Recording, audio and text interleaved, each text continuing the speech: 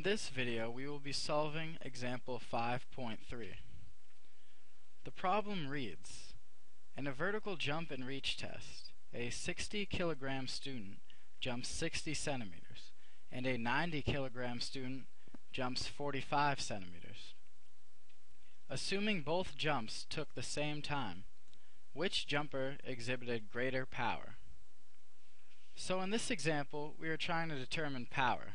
From lecture, we know that power is the rate at which energy is produced.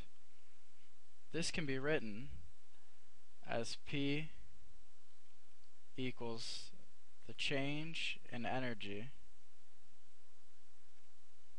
over the change in time. Now that we notice that the example says that both jumps took the same time, which means we can ignore the time aspect of the equation. Therefore, the question is really asking which jumper has the greater change in energy. So we can now write it as P equals change in energy. In order to solve this, we need to know what kind of energy we are dealing with. Since we are given mass and height in the example, we can determine that we are working with potential energy, which has the equation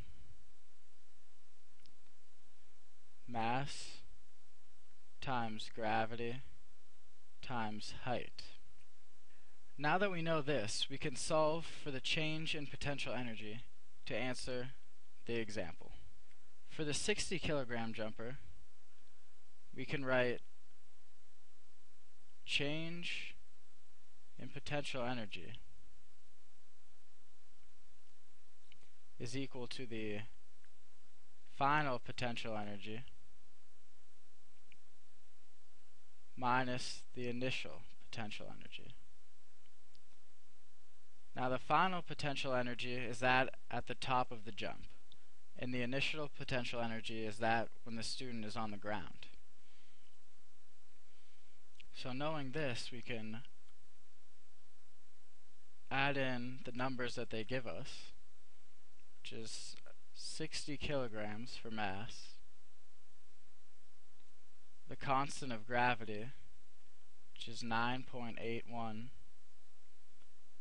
meters per second squared, and then the height that they give us is in centimeters, so we know that we need to convert it to meters because joules is in meters. Therefore, we can write the height as 0.60 meters. And now we subtract this by the initial potential energy, which is also 60 kilograms times gravity at 9.81 meters per second squared. But this time we are at 0 meters in height since we are at ground level.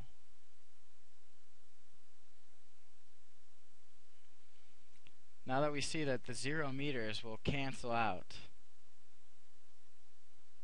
the initial potential energy. So therefore our answer we can just calculate using the final potential energy.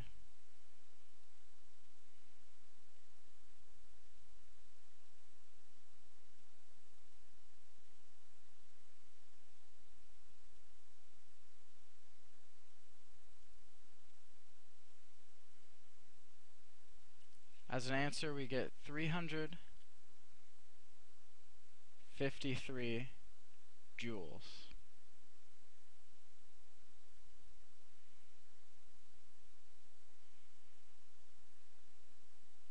Now we can do the same thing for the 90 kilogram jumper. We can write change in potential energy is equal to the final potential energy, which is 90 kilograms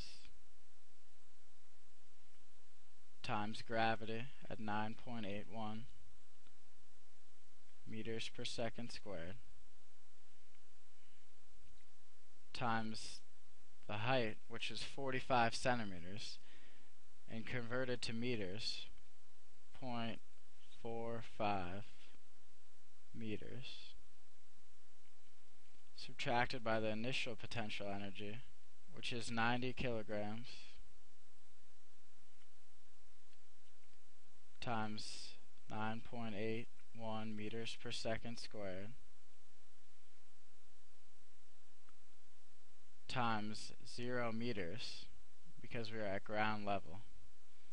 Now, as before, we can cross out the initial potential energy, and therefore the change in potential energy for the 90 kilogram student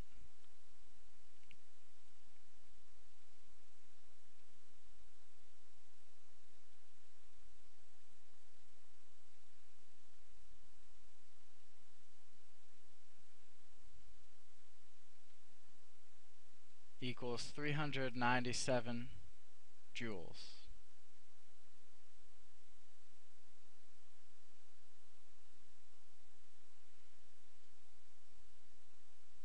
We can see that the heavier student exhibited a greater change in potential energy, which in this case also means a greater power.